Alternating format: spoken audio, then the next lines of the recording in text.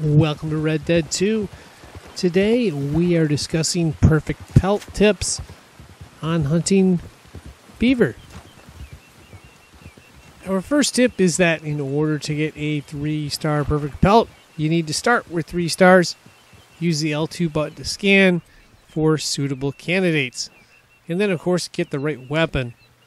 Getting a perfect pelt requires you have the right weapon. And the right weapon for the beaver is the varmint rifle.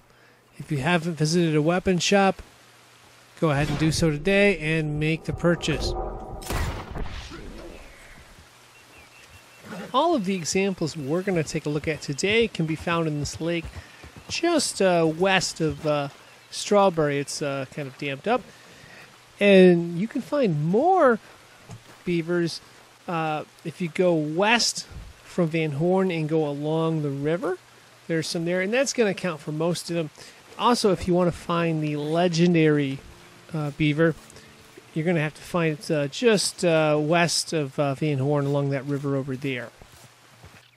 One of the challenging aspects of hunting is finding that perfect 3-star pelt.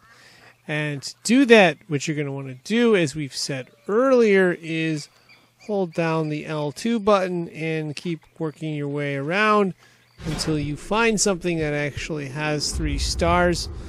Sometimes it happens right away, sometimes it takes a little time. You got to do a little scouting.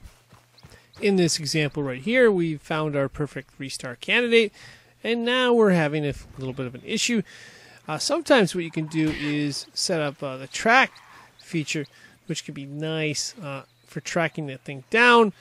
Although these animals are not very fast, which in turn means that you should be able to stay caught up tracking them. The biggest challenge is going to be when they get into the water, getting a good shot off at a closer location so, you don't end up drowning. Because who wants to drown chasing that perfect pelt? Here we are in the water and we can't quite pick them up. We're going to use a little tactic here. We're going to wait. We're going to get out of the water first, of course. And then we're going to wait till it goes by one of these rocks. And, of course, we can pick up right there, which is lucky for us. And, of course, we've got our 3-star perfect pelt there. In our final example here, we're going to take a look at how to make good use of the Deadeye. And the first thing you're going to want to do, of course, is make sure that your cores are full or semi-full so you can actually use the Deadeye. To activate the Deadeye feature, what you're going to want to do is push in the R3 button. And then to tag each target, you're going to push in R1. You can tag multiple targets with the varmint rifle, of course, and then just hit R2 to shoot. And the tricky part, of course, is going to be getting into the water and grabbing these things out. And then, of course, scanning each one that we got there. In this case, we got really, really lucky, and we found 2 beavers, both with perfect pelts. That rarely happens, but, sometimes you can get lucky. Now, our final big tip for the day is after you've got that perfect pelt, you want to get it to a trapper or sell it at a meat market or get it to Mr. Pearson, what have you.